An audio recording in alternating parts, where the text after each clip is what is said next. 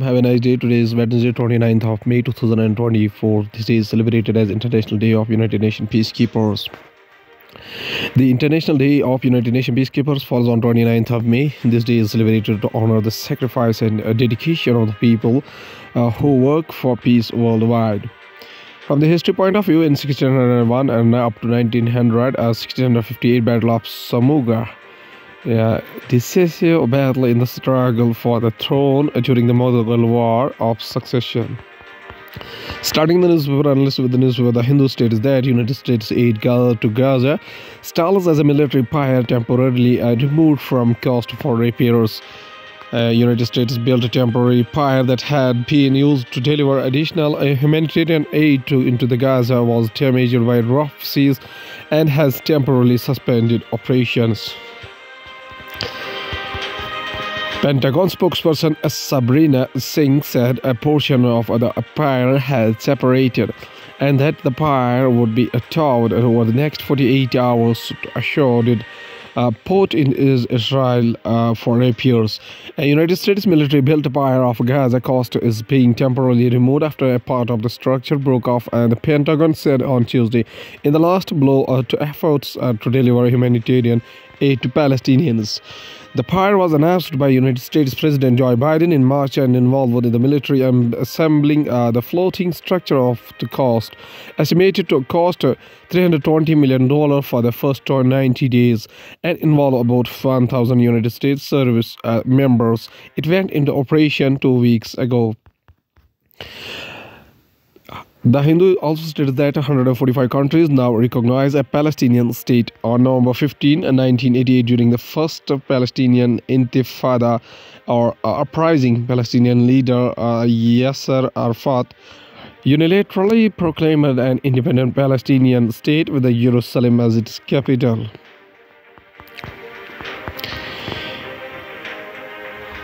Israel's war in Gaza since the October 7 attack has received a global push for Palestinians to be given a state of their own. Norway, Spain, and Ireland on Tuesday became the latest countries to recognize the state of Palestine, breaking with the long-held with the Western powers that Palestinians can only gain statehood as a part of the negotiated peace with Israel. From 2011 to 2012, United Nations recognition in 2011 with the peace talks at a standstill. The Palestinians pushed ahead with the campaign for full United Nations membership for a state of Palestine. The quest failed, but in a groundbreaking move. On October 31 of that year, the United Nations Cultural Agency UNESCO voted to accept the Palestinians as a full member. In response, Israel and the United States suspended their funding of the body. They quit UNESCO outright in 2018, although the United States rejoined last year. In November 12, the Palestinian flag was raised for the first time at the United Nations in New York after the General Assembly overwhelmingly voted to upgrade the status of Palestinians to a non-member observer state. 3 years later, the International Criminal Court also accepted Palestine as a state party. Now, in 2024, a new push in Europe, Israel's relentless offensive in Gaza, which has left at least 36,050 people dead, according to the territory's health ministry, in retaliation for Hamas killing of more than 1,170 people in Israel, has boosted support in Europe for Palestinian statehood. After the month of warning, Norway, Spain, and Ireland on Tuesday finally took the step with the Spanish Prime Minister Pedro Sanchez, describing it as a matter of the historic justice. Malta and Slovenia have also expressed readiness to recognize a Palestinian state when the circumstances are right. Australia too has floated the possibility of the enduring Palestinian state, and President Emmanuel Macron has also said the question is no longer a taboo for France, while insisting it must be done at the right moment. Indian peacekeeper to be honored posthumously with the prestigious United Nations Medal for the sacrifice in the line of duty. A United Nations logo and a flag is seen during the United Nations General Assembly at the United Nations headquarters in New York. Naik Dhananjay Kumar Singh, who served with the United Nations Stabilization Mission in Democratic Republic of Congo, will be honored posthumously. An Indian peacekeeper who lost his life serving under the United Nations flag is among the over 60 military, police, and civilian peacekeepers to be honored posthumously with the prestigious medal for their service and supreme sacrifice in the line of duty. Naik Dhananjay Kumar Singh, who served with the United Nations Stabilization Mission in the Democratic Republic of Congo, MONUSCO, will be honored posthumously with the Dag of the Hammer Skjold Medal during a solemn ceremony on May 30, when the United Nations commemorates the International Day of United Nations Peacekeepers. A press release issued by the United Nations said on Tuesday. The Hindu newspaper also states that absence of the written national security strategy does not mean India does not have one. CDS Chief of Defence Staff General Anil Chauhan. Chief of Defence Staff General Anil Chauhan said India would have not been able to revoke the special status of Jammu and Kashmir under Article 370 or carried out Uri and Balakot strikes without a policy. The absence of a written national security strategy (NSS) doesn't mean the country does not have one Chief of Defence Staff. General Anil Chauhan said on Tuesday. He said if there was no policy, the country would not have been successful in revoking the special status of Jammu and Kashmir under Article 370 or carried out the Uri and Balakot strikes. When we talk about the NSS, I believe it consists of policy, process, and practices to succeed in our country. Probably all three are addressed. The only thing missing is a written policy. I don't know why people insisted on that, General Chauhan said at the launch of the book Crafting a New Art of War, authored by Lieutenant Colonel Gautam Das, retired. According to the Hindustan Times newspaper, states that Election Commission released voter turnout data for Phase 6 within 3 days of polling. The poll body has also released details of the absolute number of the votes cast for the Lok Sabha poll Phase 6. The Phase 6 of the ongoing general elections, in which 58 Lok Sabha constituencies, including the 7 seats of Delhi, went to polls on May 25, saw a voter turnout of 63.37%, the Election Commission of India said on Tuesday. Sometimes also states that National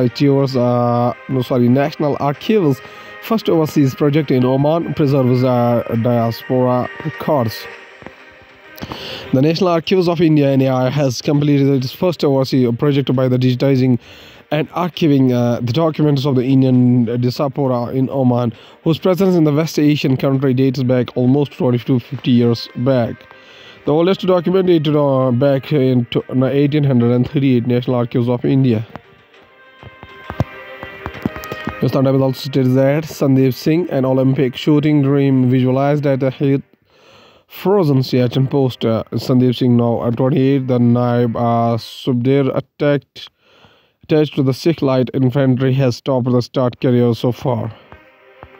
Sandeep Singh fondly remembers the day he first got a hold of an INSS rifle at the Indian Army's training ground in the Fatehgarh, Uttar Pradesh 8 years ago.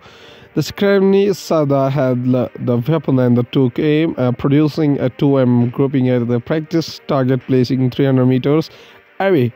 A wave of the bewilderment and disbelief swept through the trainees and the instructors.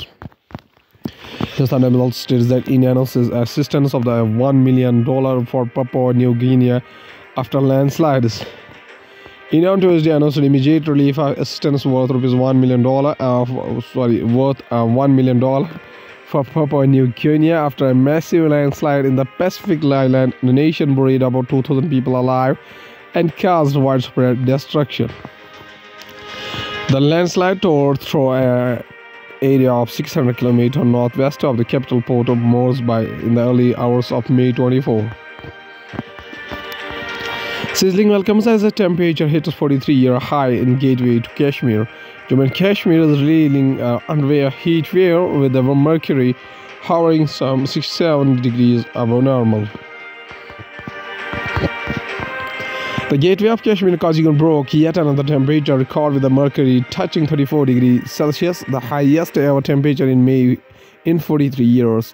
The Meteorological Center in Srinagar said the heat wave is expected to continue in Jammu for the next 7 days, while Kashmir may get some relief from May 30.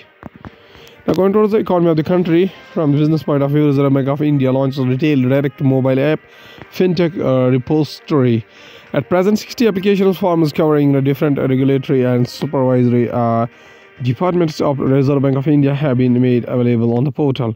Reserve Bank of India Governor Shaktikant Das on Tuesday launched three major initiatives: Pravah Portal, the retail direct mobile app, and the fintech repository. The regulator said the fintech repository will contain the information of the India fintech firms for a better understanding of the sector from a regulator perspective and facilitate in designing appropriate policy approaches. RBI launches mobile app for GSEC transaction, introduces Pravah portal for form submission.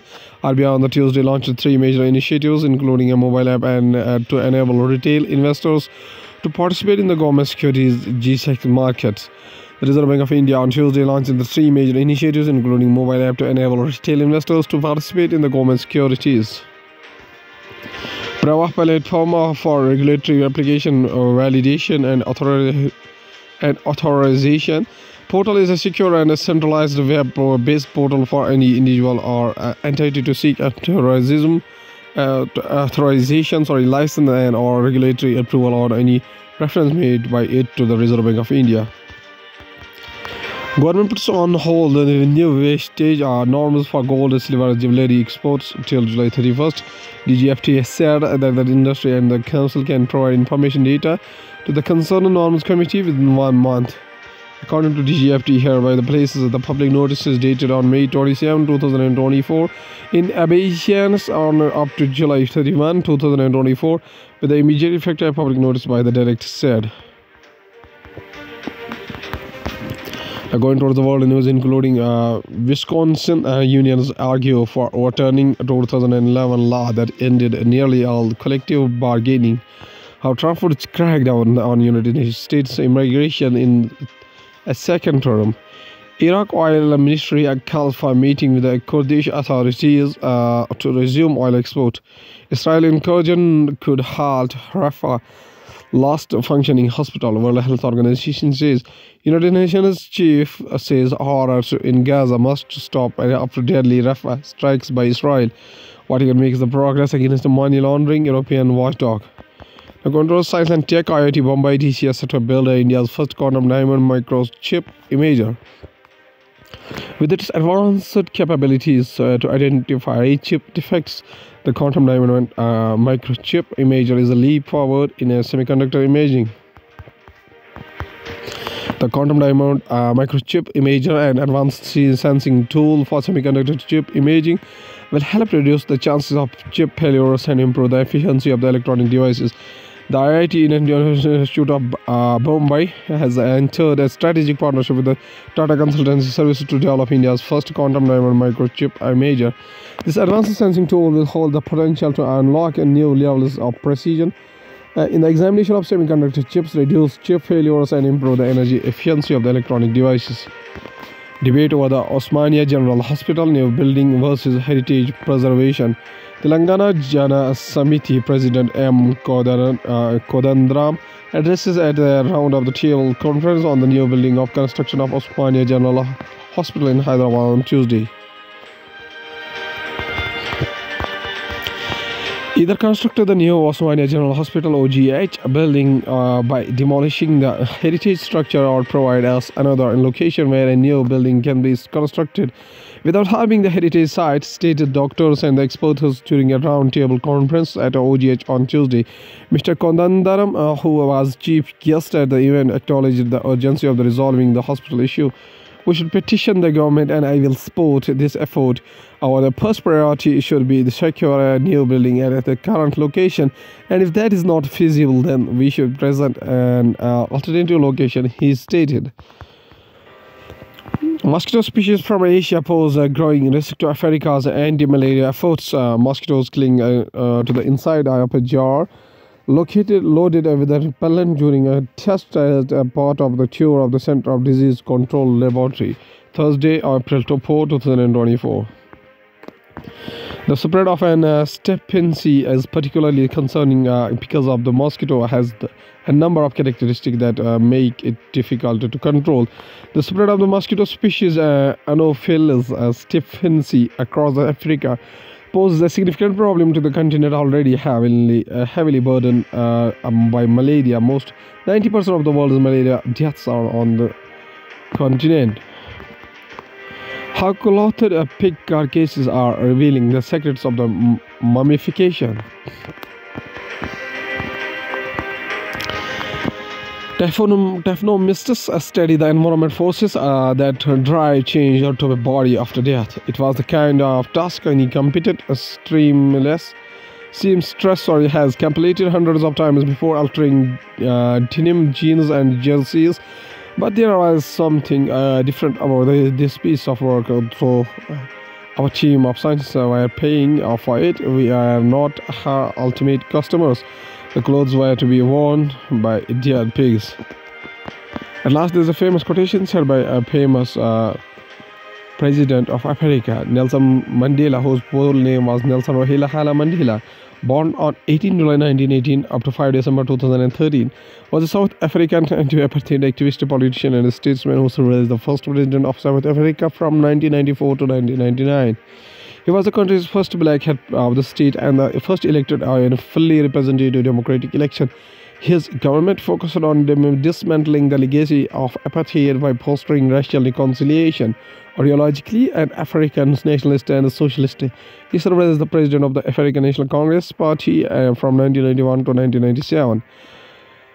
Mr. Nelson Mandela says famous quotation. He says that education is the most powerful weapon which you can use to change the world. Okay, thank you.